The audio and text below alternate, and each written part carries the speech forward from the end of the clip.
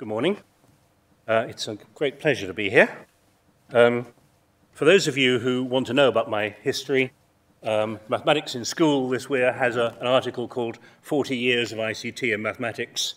That's 40 years pushing water uphill. So the first issue really is, this is slide 2, learn the lessons from the past.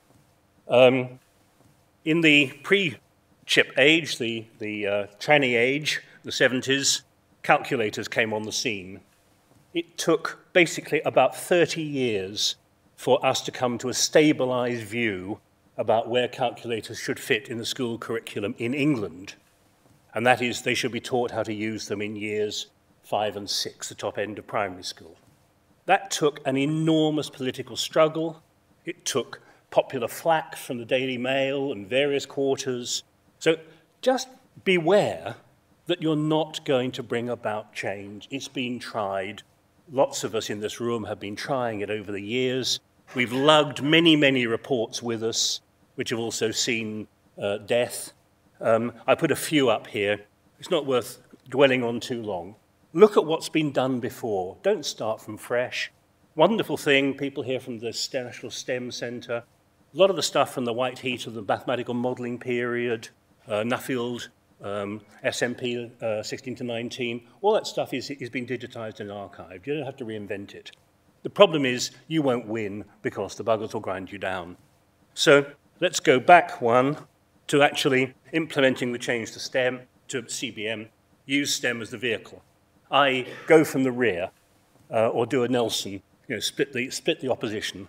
So we've had calls to arms and we have mobilized. We are going to remember World War I, and this is not a trivial point, but it was a real crux of technology. Tanks, aircraft, heavy guns. Okay, people were dispendable, awful.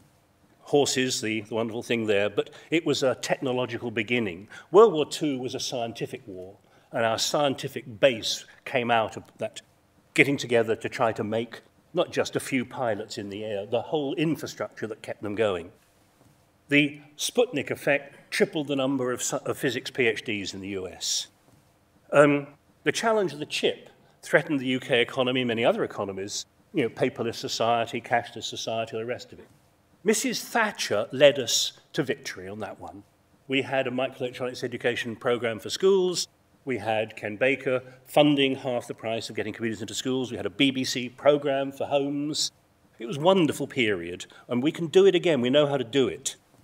Now we are in a period of global economic warfare. It's a skills crisis, and it's slow death. There's no immediate threat, no clear and present danger. Is the answer rocket science? Well, interestingly, although there are some deep backwoodsmen around, Michael Gove, our education secretary, has had some very interesting things to say about innovation.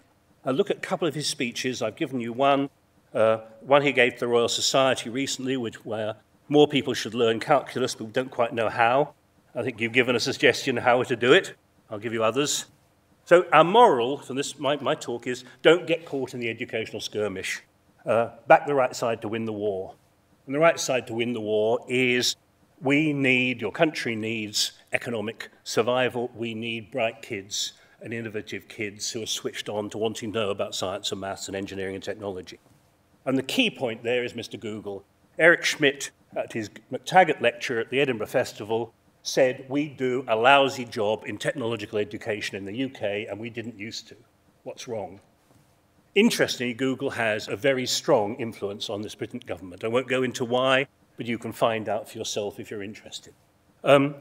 We're just waiting to find what is the government response to this. We have a very small-scale one. It's called Behind the Screen, and it's to try to get some kids doing more programming at GCSE level.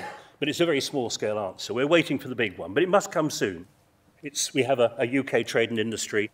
We have a policy for growth. We just have to wait for the politicians to get their act together and encourage them.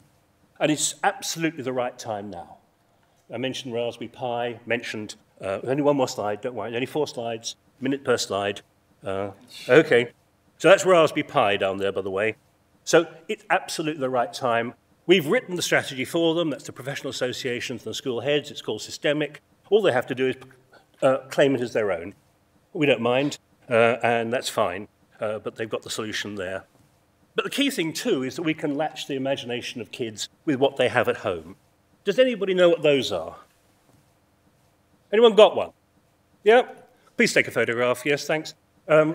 So what's in there? Anyone know? 6 LEDs. That's all it is. What's in here? Infrared camera. That's the main thing. It's an infrared camera which knows exactly where you are. There are accelerometers in there. The main thing is it knows position. So on the back of my little elephant here, there's a Wiimote jumping up and down on top of a bar. Look at it inspire. On the slope here, you can see, just this 1 second, 4 slides, 4 racing, a slope. It's a slope. It's a toboggan. It's a kid on a toboggan. It's Sophie. But actually, with a video camera, everyone's got access to a video camera. We've got free software that enables us to work out the speeds and accelerations from that data, even the friction on the toboggan. We can also do the speed of a fast bowler. So things that kids like doing.